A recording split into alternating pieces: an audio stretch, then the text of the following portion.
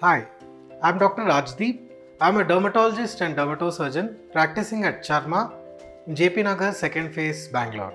Psoriasis is a very common skin condition seen by dermatologists, and the most common area that psoriasis affects is the scalp. So many people think that they have dandruff, and when they go to a dermatologist, they get diagnosed with scalp psoriasis. Can dandruff cause psoriasis? What is the difference between dandruff and psoriasis? So these two conditions are very similar. Both of them cause flakes, both of them cause itching, inflammation, and both of them are on the scalp. Both of them get worse in winter.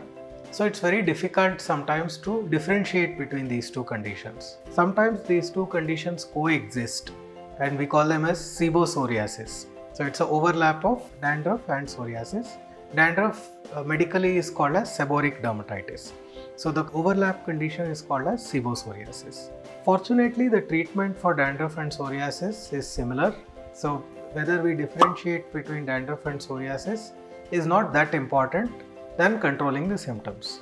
When it starts spreading to other areas, it gives a clue that this might be psoriasis. Psoriasis usually has patches which occur on the same place, whereas dandruff can occur in different areas, and psoriasis has thick raised patches which we call as plaques, whereas dandruff is just peeling of the scalp skin. There are usually no raised patches or plaques, and when you shave the head, dandruff can also be seen as round patches on the scalp, but that's more flat and usually on the level of the scalp, whereas psoriasis is a bit raised. So these are subtle differences between these two conditions which most of the dermatologists will be able to differentiate. Treatment wise, apart from local applications which usually contain some steroid lotions, there are other internal medicines as well, and these internal medicines require a blood check so that we rule out any other organ involvement and we rule out any other conditions before starting the medication, conditions that can be caused by the medication itself. There are medicines like cyclosporin, methotraxate, apremilast, which are all immunomodulators, and these affect the immune system.